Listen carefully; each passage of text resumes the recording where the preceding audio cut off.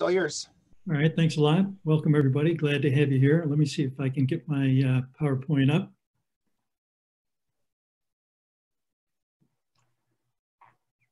All right. I think we're good to go. All right, so the title of this is Flat and Level Ice, Problems and Solutions. Well, it's not good to go. Something's wrong here, Dan. It looks good to us. I see it. I see the first slide. It's not moving.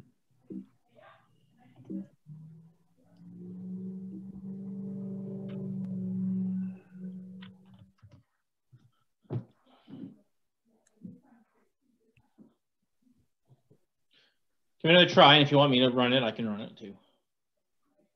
Hold on, I'll try it again. But you may have to run it, so let me.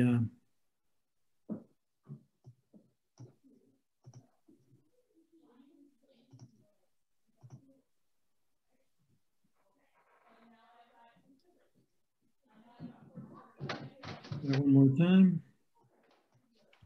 There we go. All right. So the reason we put this training together was because we know that most all of us, while being ice technicians, feel very challenged at trying to keep our ice flat and level. It's one of the more challenging things we face on a regular basis. It's a key to having good curling. And many of the things that affect our ice being not flat and level, in some cases, are beyond our control. So the idea behind this training was to be able to hopefully provide some best practice information about how people could keep your ice flat and level. All right, that's not working. So maybe you can run the slides, Dan, I'm thinking, because I can't make this quite work. I sure can, hold on. I'm just not going forward.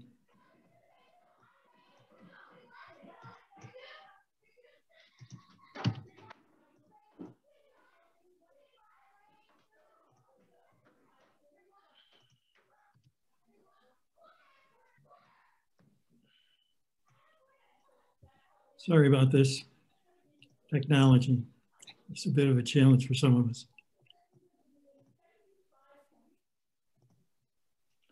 I'm getting there. Hold on just one sec.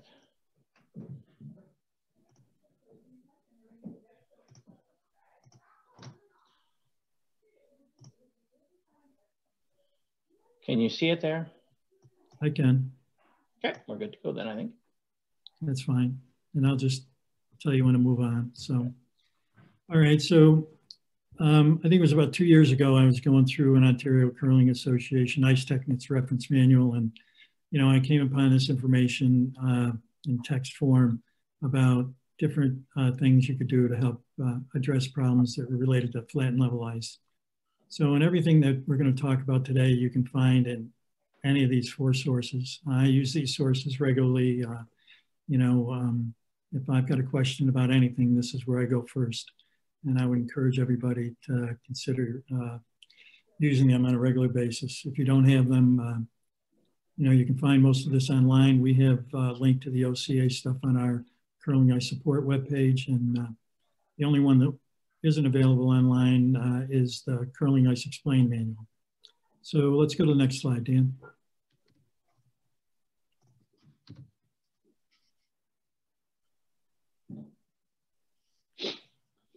Dan. I have gone to the next slide. Can you see that? Oh yeah, we're all set. Okay, so these are the items we're going to cover. You know, pretty straightforward stuff. We'll talk about a couple examples of the challenges people face that we've got some fixes for. We'll talk about assessing the ice, runs, and a couple other things that are included. All right, let's go. Next. So just some definitions to give some thought to. Back one. So just to be clear that level refers to one thing, flat refers to a different type of ice. Sublimation is something that I think all of you find in your club on those sheets next to the outside wall that where, in point of fact, the air crossing the sheets basically just eats away the ice. And compaction is something, again, that it's found just about in every club, and it's just the result of stones running up down that center line and results in usually a high center. All right, next slide.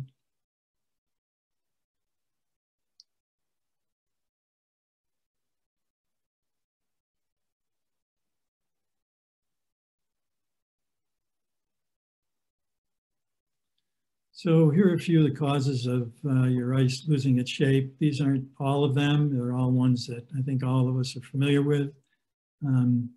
Certainly sublimation, compaction are two of which are pretty much out of control. Pebbling is something that's somewhat in our control, depending on whether you've only got 2 or 3 people pebbling your ice, or whether you may be a club that's got many volunteers, maybe 7 or 8 different people that are pebbling your ice over the course of a week or two. So there are some things that make sort of maintaining flat and level ice a real challenge for some of the clubs. All right, next slide. Assessing the ice. So assessing the ice is really one of the critical aspects in being able to decide where you have a problem and what you can do about it, and to what degree you have a problem. And so the 2 most obvious ones are to watch play or throw stones. And watching play works to a certain degree. The only problem with watching play is often when you watch play, stones aren't thrown everywhere on the ice. It's really dependent on what the game is and how the game is going. When you're throwing stones, you can throw stones everywhere on the ice. I happen to occasionally been forced to use a stick and learned how to use a stick. And so for me, when I was doing ice, I found it a very helpful tool to use when I was throwing stones to kind of make a determination of assessing our ice. So there's some other specific ways that people have recommended. The first one is if you're not familiar with what your sheet really looks like, playing the stones down all the lines is a good methodology to follow. You can throw in-turns and out-turns down each one of the lines, and you'll get a sense of how much curl or not curl you don't have. Another method for determining whether your center is high or your outsides are high is to throw 2 stones down the center line, 1 an out-turn, 1 an in-turn. Then follow that with 2 more stones directed at the first stones, wherever the first stones land. You throw those 2 second stones with the opposite turn, and if those last 2 stones land on your line, whether it's a center line or an outside line, you'll know that your ice is flat and level. Now, once you've assessed your ice every day, whatever method you do use, you really want to make some notes about each sheet so that you can develop an ice plan for the day. I know one person that uses a whiteboard, a small whiteboard they can carry around in their hand. It's really helpful. A notepad, but it just helps to kind of concretely know what's your plan for the day if you've got to do anything special related to your ice being flat and level. I would also encourage people to maintain an ice log. You know, ice logs are really helpful in terms of being able to go back and review what your ice looked like months earlier. You know, memory is one thing, but memories are weak. The other thing is it'll let you go back and ID any special circumstances. And the other thing where it might help is help you predict what's going to be happening with your ice in the future. So as you go from a flood to your ice evolving into a certain shape over a period of 4 or 5 weeks, keeping a pretty accurate ice log is a really helpful tool to have. Okay, Dan, we can move on. All right, so in this presentation, I've created some illustrations. And basically, as I was reading through this material in the OCA manual, I just was struggling in a way to sort of make it concrete in my mind. I'm kind of a visual person. And so I've created some illustrations that basically kind of show you where the houses are and where the 12-foot is, and the black line above that's the ice, and the pebble is the blue dots. And so we're going to go through a bunch of illustrations that kind of help understand sort of what's the problem and what are some of the solutions that are kind of recommended by the OCA. All right, let's go to the next slide. So this is pretty common for what everybody finds in their club. This would be kind of the result of sublimation, eating away the sort of outside sheet of your ice, the one along the wall. And it's going to eat it away to a varying degree. If you're not touching it up on a regular basis, it's going to create a big low spot there where rocks will basically kind of stay straight or fall to the wall. So the first step is basically to assess the ice. The next step is going to be to feed the low spot with pebble. It might be one layer, it might be 2 layers, it might be 3 layers, okay? Then you're going to finish with a full blending pebble on the whole sheet, and you're going to follow that with a normal scrape. Okay, next slide, Dan. So one of the things I'm doing here is I'm actually, because you can't, it's a challenge to do PowerPoint on Zoom and have your presenter notes. Some of the things I'm using as notes are actually showing on the screen. So the first thing to talk about here is what are we trying to accomplish? And we have a couple things that we really are trying to accomplish. Some are immediate, some are midterm, and some are long-term. So the first thing we're trying to do is just raise the ice where it's low.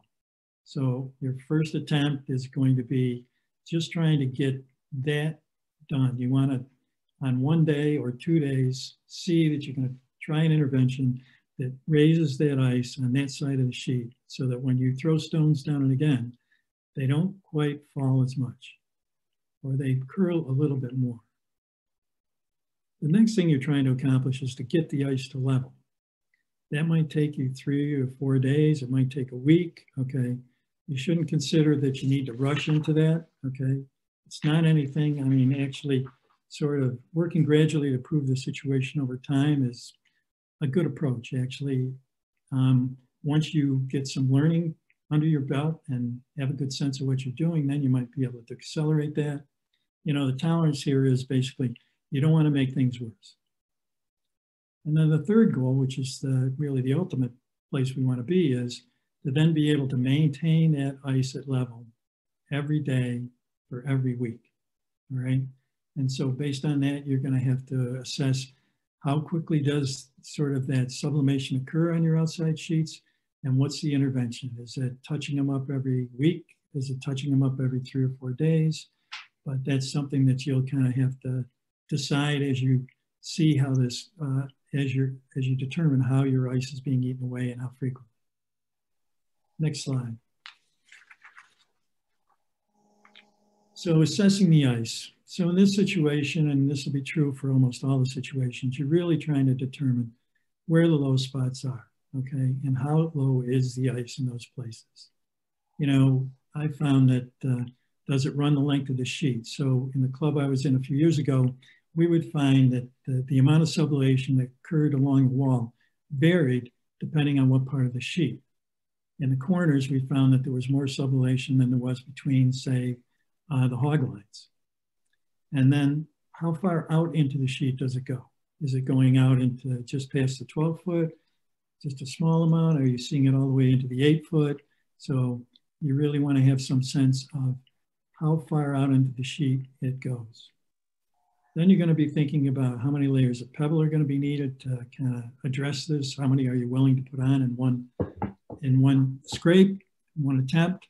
Okay, and again, you want to be cautious about what you do. You don't want to make anything worse than what it presently is. And then where does each layer begin and end, both in length and width? Okay, so that you have a plan about how you're going to kind of side dress this sheet with pebble before you start. All right, next sheet, Dan.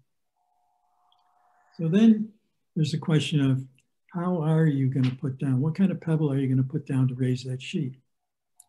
And so you could start with a coarse pebble, large pebble, right? With hot that just lays flat, which seems like it would be a pretty good idea. The caution with that is it's not very easy to cut down. So that type of pebble might be good to use your first layer, your second layer.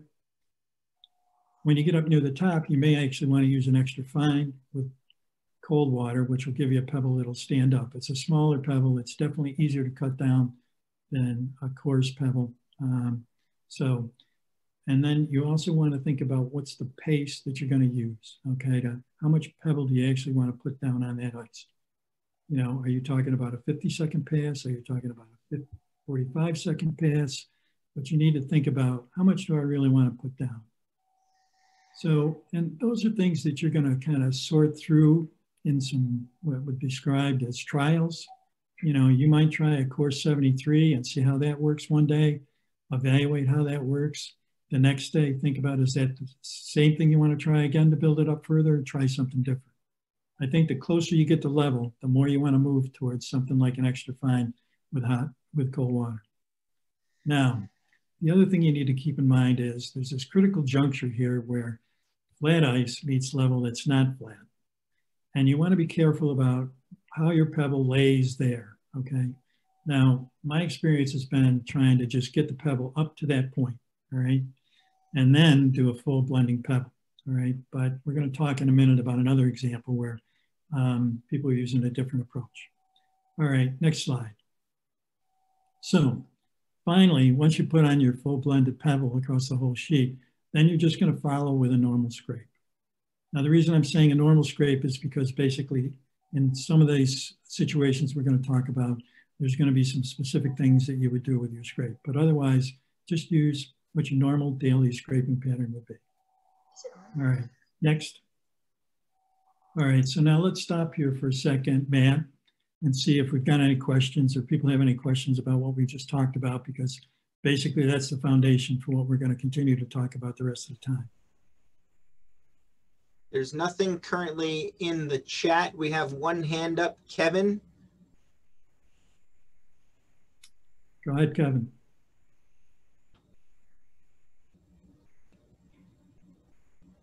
It's not me, Yeah, Kevin. I'm putting on mute. No, Kevin Polly. Kevin Okay. Polly. So what I'm looking at here is you're building up at least 2 layers on the outside of the sheet, and then you're doing your full pebble, or maybe more. So you're going to determine, you're going to base how many layers you're going to put down based on how deep a hole you have, okay, all right? And so that's where I would say you want to start and go gradual, all right? So you don't want to put down too many. So at least when I first tried this out, okay, a number of years ago, I went with 2 layers, and then I did a full layer across the sheet and then scraped, all right? And then went back and threw stones, and it was pretty clear that that had made some difference, but didn't get anywhere near raising it up to level. So as you first try this, you want to start and possibly be conservative and just see what you put down and see what the effect is. Then you can start to make a determination about your next day scrape and pebble, what you want to do there to further that process along, all right? But again, you don't necessarily need to rush it. You want to do something in such a way that you're comfortable that you're making progress, that you're not necessarily doing anything to create some other problems on the ice. Because if you try and raise it too much at once, you could end up with a ridge there. And you don't want to do that. Okay? Okay. All right. So now, this is a similar example, same kind of thing, low outside. This is taken from the language of the OCA. And you can basically see the process. It's basically the same. You're going to assess the ice. You're going to feed the low spot, finish with a full blended pebble, and follow with a normal scrape. Let's go to the next slide. So now the thing about this was they put their first layer into the middle of the 8-foot. Second layer went all the way to the center line, which is at the point of that low spot starting. Their third layer they put to the edge of the 8-foot on the high side. And so you've got an overlap when you put that finished pebble on. There's that 18 inches, 2-foot space in there in the center, okay, where you're going to have a pebble overlap. And I would just say that that would give me a little bit of concern, okay? Just that, are you going to end up putting a little ridge there? Are you doing something there that just might make it a little differently to scrape that down and flatten level? But otherwise, this is pretty much a standard approach. There's another slide we're going to see the same thing where they've got an overlap there that made me feel a little nervous and uncomfortable. And I've never tried this way. Okay, I've used the other method that I came up with, and that it was advised to me by some ice techs in Ontario. But having seen this and laid it out on these illustrations, that was one thing that kind of left me a little bit concerned. Next slide. All right, so now we're looking at what's called inverted dish. And this is really these low sides again, all right? And in this instance, the scenario is the center is high. And so basically they're feeding pebble into the 8-foot, okay? And then they're feeding pebble almost to the center line into the 4-foot, okay? And then they've got this pebble going all the way into the center of the ice and it overlaps. And again, it's sort of this overlap I'm not sure is needed or required, but people might want to be cautious about that. So in this instance, we're going to scrape a little bit differently here. So basically, with the center line high, we're going to concentrate a little bit more on the center with some caution about causing any runs in the 4-foot. And also you're going to use a scraping pattern that goes from inside to outside. Now I think generally that's what most people use, so that shouldn't be too problematic, all right? And you might want to do a pass down the center line to take that down before you do any of your pebbling, okay? And then do all your feeding of the pebble into the sidelines, and then actually do a full sheet pebble before you start scraping. All right, David, what's your question? Matt, we got a question. I get a comment. I have 4 sheets of ice. It's a monolithic slab. I have no dividers. And what I'm seeing is I have more curl on one side of the sheet of the ice than the other. And this is prevalent with all 4 sheets. I have tried your pebbling technique, and I do have sublimation on my south-facing wall. It's starting to clear up now. I've been building that up, but don't you find with, you know, doing your heavy pebbling as you've laid out from that edge and then building it, doesn't the consistency of the ice change considerably out there by doing that, depending on obviously what pebble head you do use? And then I go to a flat scrape. I mean, I peel my ice down every day. And what I put down for my club curlers, except on a Wednesday night where it's really competitive, I'll use a 77 head, 42 hole with 140 degree water. I do a 35-second jog and I sweep my arm 90 times. And then I nip and drag, and I'll start with 3/8, 3/9 splits. But my question has to do with the consistency of the ice and what the speed of the ice is going to, you know, what's going to happen when you go to build the ice like that on those areas where sublimation or low spots start to occur. I mean, it's not going to be consistent with the rest of the sheet, I wouldn't believe. Well, I think it depends, David, sort of how much you have to build them up. And certainly all these things, the ideal scenario is intervene early. We'll talk about that in a few, okay? I haven't noticed when we've had to do this, or when I was doing this a few years ago, that it created any challenges compared to the rest of the ice. I think the idea is that if it's got a full blended pebble across the whole top, all your play is on those top 2 layers of pebble, okay, that you're putting on last, okay? That's what the stones are running on. They're not running on anything underneath, okay? Now, I don't double pebble.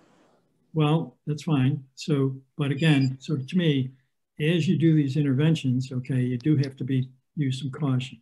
Now, what I would say, David, is you might want to send us an email and we could have a conversation. We can have Greg and myself and have a chat with you and get a better sense of what the specifics are about your situation, and see what ideas we might have. Certainly, I would say Greg has, you know, Greg Eisenhower, certainly he's got more hands-on experience than I do. And yeah, no, I know Greg. And, yeah, so I would just I'm just trying to understand why I get more curl on one side of my sheet than on the other. Well, and it may be just that slide is sloped a little bit more center than the other, or the other side's a little lower than flat. And so But again, it doesn't fall. Well, I'm just saying that, you know, it's hard to kind of sense from here what that might be, but this could be a further conversation at some later date. Thank you. Okay. All right. So any other questions about this? All right, let's move on.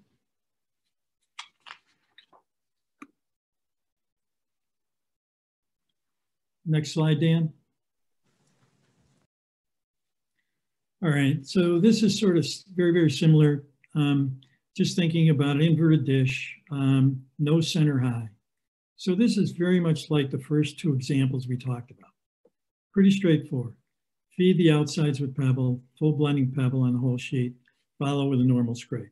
And again, you really have to assess your ice to make a determination of just how low are your outsides, how many layers might you need to start to address this situation. You really want to have a plan to put something happening over a number of days. Again, you don't really need to rush it. You really want to work slowly to resolve the situation. All right, let's go to the next slide. So this is really the opposite of what we were just looking at. So it's not unusual to see sheets develop a high outside. Okay, that's basically the result of, it can be the result of normal pebbling. Okay, so when all of us are pebbling our sheets, we're looking to get like a 1 foot overlay, you know, outside the 12 foot. And for a lot of us, that's laying pebble on the next sheet, actually right in that 12-foot area. So it wouldn't be a surprise to see this happen in a number of clubs, right?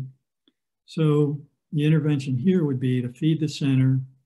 You might want to consider a pass or two down the sideline, similar to how you would handle a high center line, okay? Although with some caution, because you can have the same effect on the outside lines as you're going to center line. There's an opportunity if you scrape too much out there, you're going to put a run in the ice. Then you want to, you know, pebble the center area, finish with a full sheet of pebble. And then you want to use a scraping pattern that works from the outside to the inside. Start with the blade centered over the high point, you know, at the edge of the 12 foot, and work from there towards the center. And again, you can be using, you know, whatever your normal scraping patterns are, you're just going to work the patterns in a direction from the outside to the inside.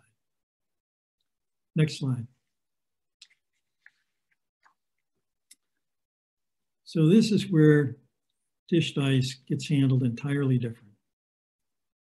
So if you've got dividers between your sheets, or when you've got dished ice on next to the sideboards, we're going to use a different approach to scraping. And so the problem here is the blade will start to ride high on the outside, can cause a run.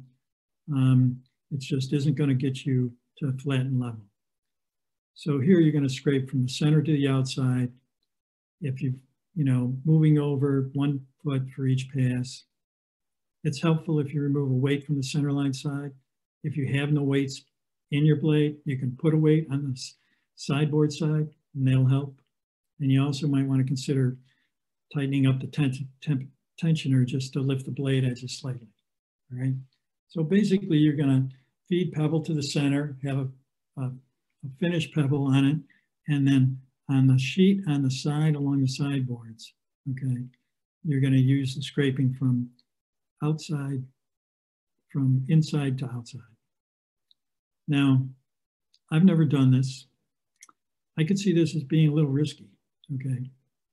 And I just think it's something that you really want to try to prevent having, okay, high outsides, but this is sort of what is recommended as an approach to help solve this problem.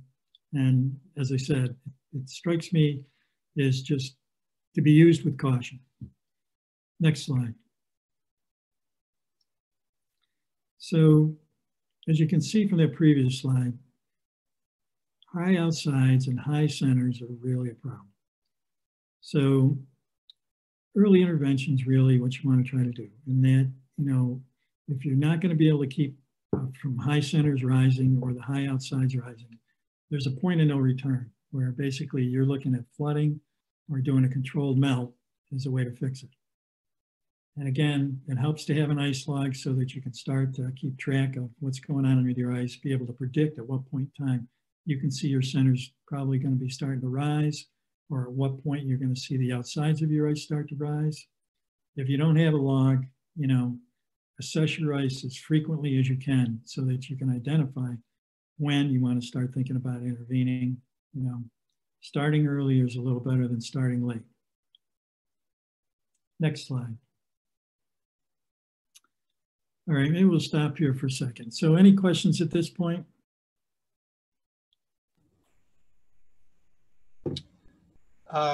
Russell, we have one comment from Tim from Halifax. For the person who had more curl on one side of every sheet, have you had someone watch your pebble spread? Usually more curl on one side is an indication of pebble coverage.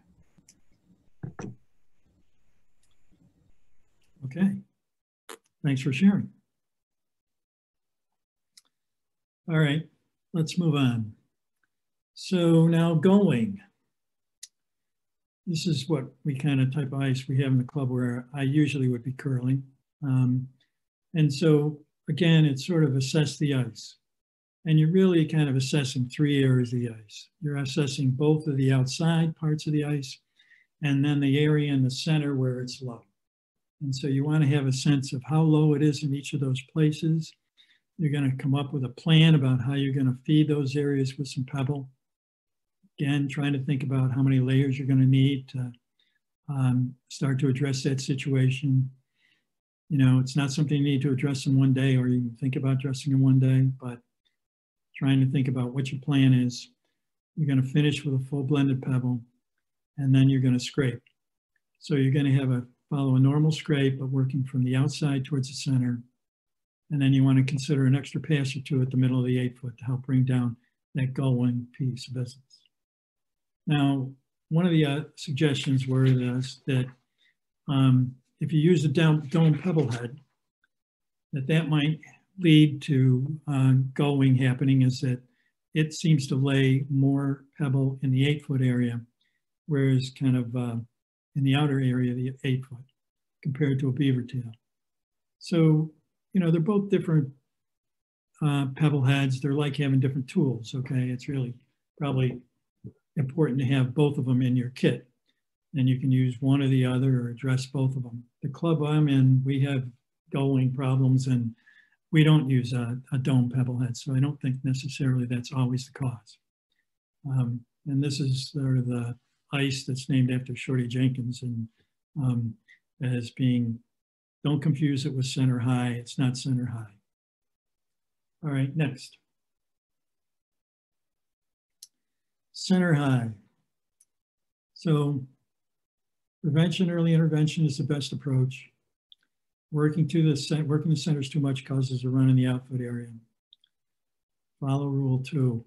So World Curling Federation, their recommendation is rule 2 is, or when you're important things to know when you're maintaining your ice bed, is always finish with a pass down the center. Next slide. So this also came from the World Curling Federation. So if you want to try something in terms of scraping, their suggestion was a 4-hole over the center line, followed by a 1-hole on the tram line, which I interpret to be the 4-foot line. I can't tell you that exactly, but I think that's what they're referring to. And then finish with a 4-pass in the opposite direction. Okay. And I think their thinking was that that first pass has the blade over both the center line and the 4-foot area. And then the 1-hole on the tram line will help take down the 8-foot area. So that's what they're suggesting, and it's something you might want to try. Next slide. All right, the other problem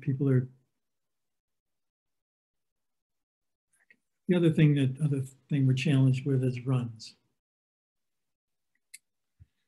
And scraping really can prevent runs. It's really not a great tool for fixing runs.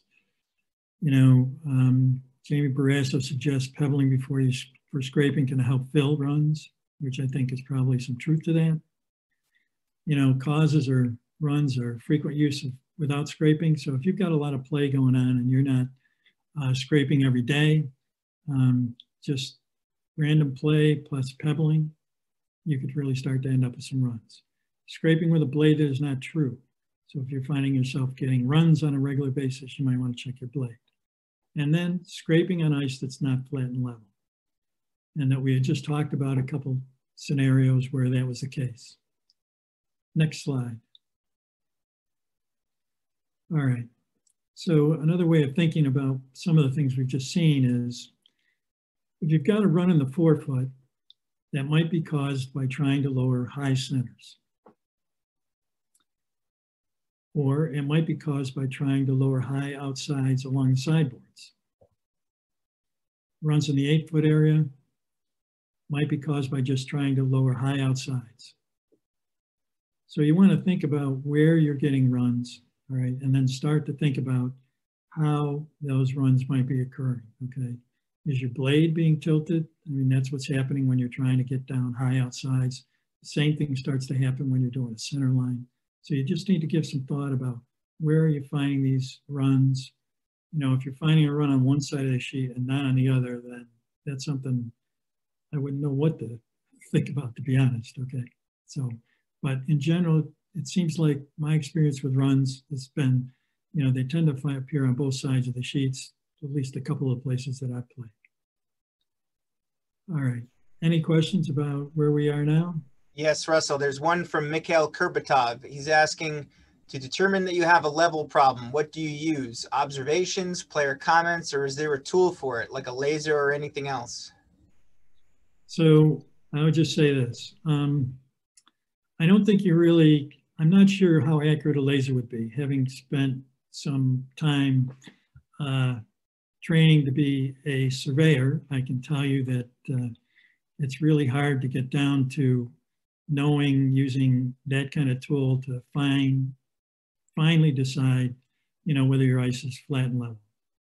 So what most people recommend is throwing stones, watching stones, that those are the, watching stones should give it away sooner than just about anything else that you could do. Now, so, and throwing stones on your ice.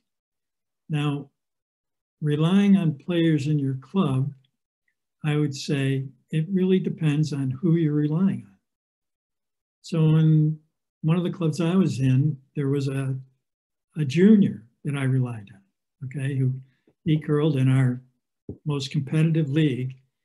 And what I knew about him was he would honestly tell you what the ice was doing. It wasn't a factor of what happened in the last end of the last game. It wasn't, you know, whether he was winning games or losing games. He could just give you a very good sense of how the ice was playing. And so if you've got one or two people in your club, they might not even be your best players, okay? All right? But people who are good at reading the ice, sensitive to what the ice is doing, and are gonna give you an honest, you know, independent opinion, okay? That you're not gonna be hearing from them based on what the last game was or what the last shot was, then those are people you should be able to rely on.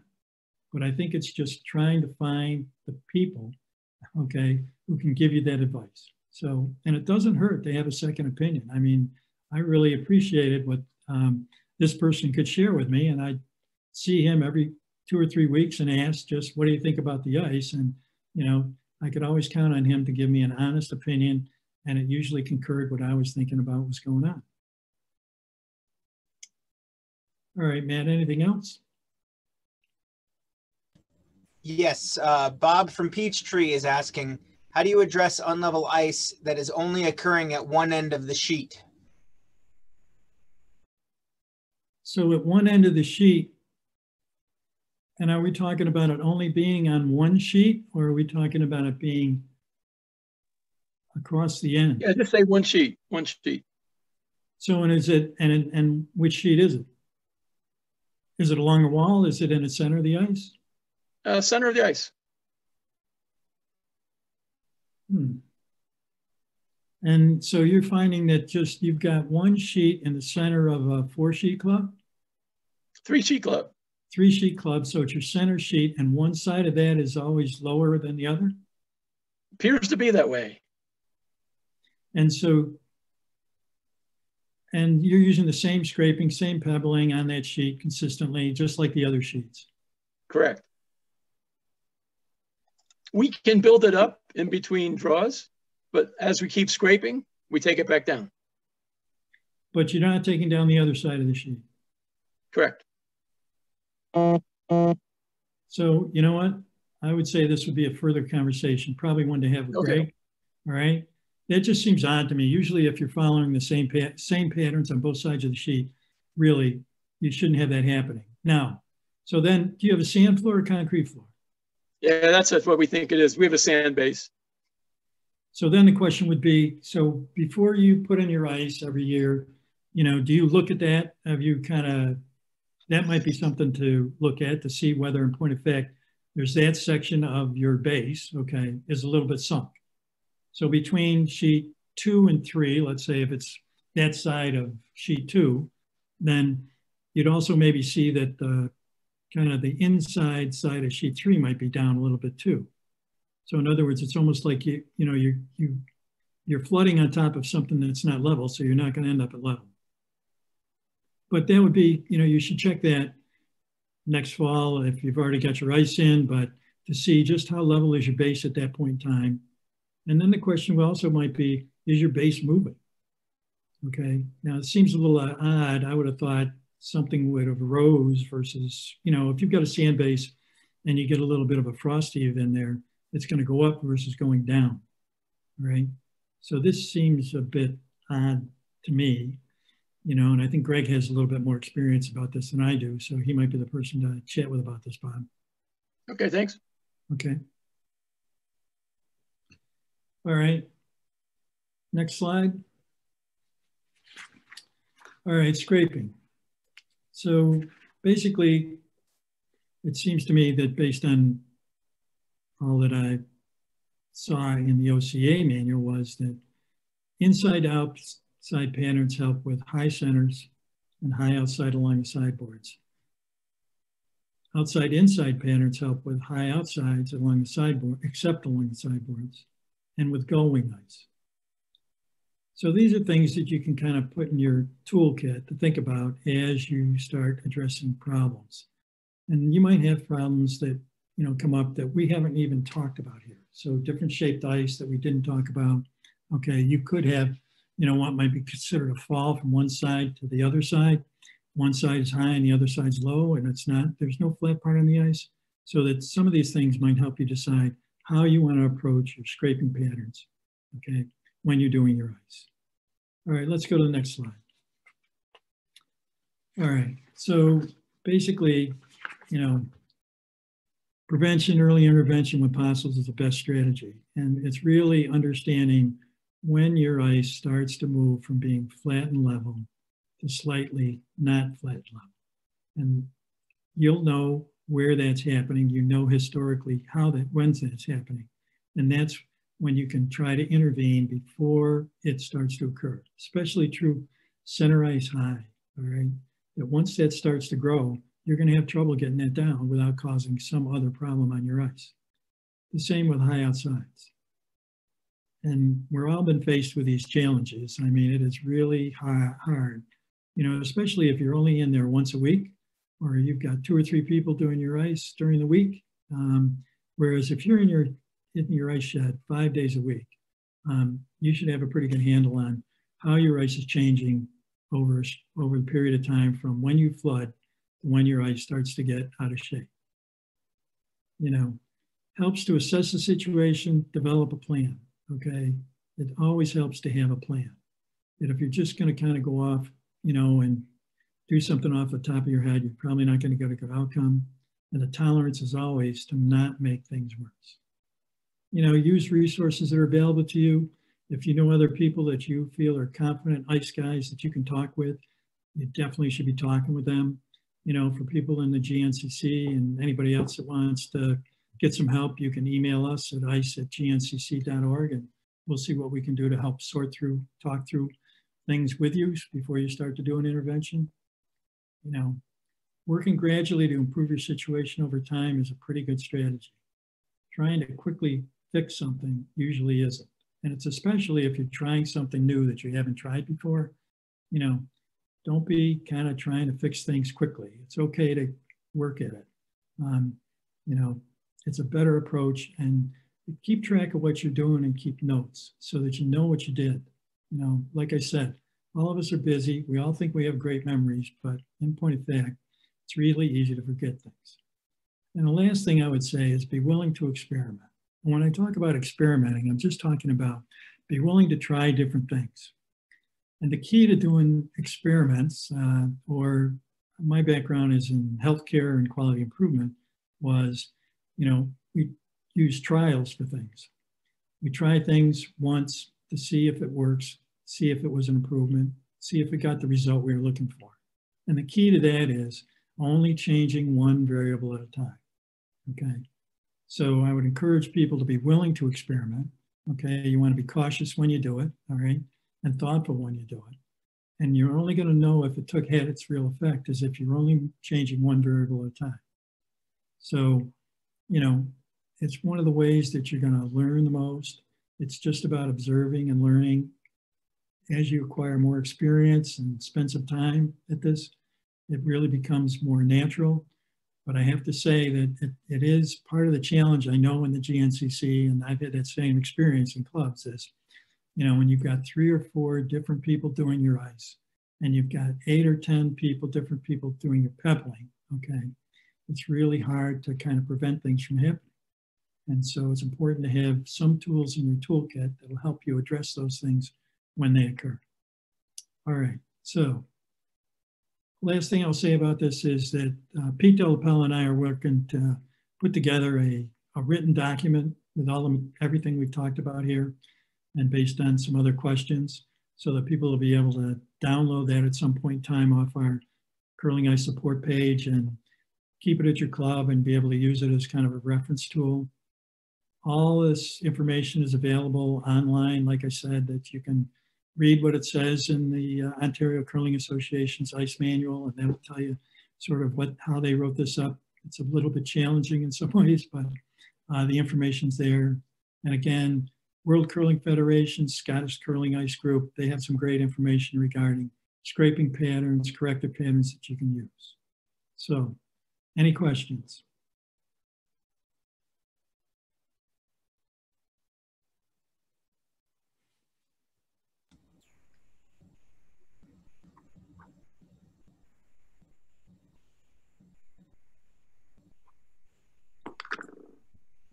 All right, if we don't have any questions, if there's no further questions, then I would just say this. Thank you all for joining us tonight. I hope this was helpful. I hope it's useful information that at some point in time you'll be able to apply to improve your ice in your club. If anybody wants to get in touch with us for some follow-up information, David, Bob, anybody else, you can reach us at ice@gncc.org. So thanks again. Please fill out the evaluation form that you get from Pete Delapella. It should come with an email in email in the subject heading that says maintaining flat and level ice. All right, well, thanks, Russell. Appreciate all your time and advice today. As Russell mentioned, you will be getting that evaluation form. We appreciate you filling that out and getting back to us. As you all know, this program being sponsored by the GNCC is done at no cost to any of you. So to those of you who serve on the GNCC board, we thank you for your time and efforts. Actually, it looks like we have a hand up, Russell. Wayne Anderson from Bucks. Go ahead, Wayne.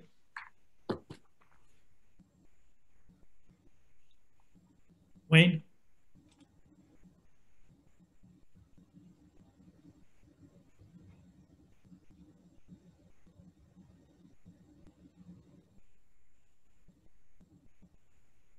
Maybe it was an inadvertent hand up. Okay, that's fine. All right. All right, but thank you to the GNCC. We appreciate that, and again, thank you all for your participation. And Dan, thank you for allowing us to use your Zoom. We appreciate that. Thanks a lot, Dan. Anytime.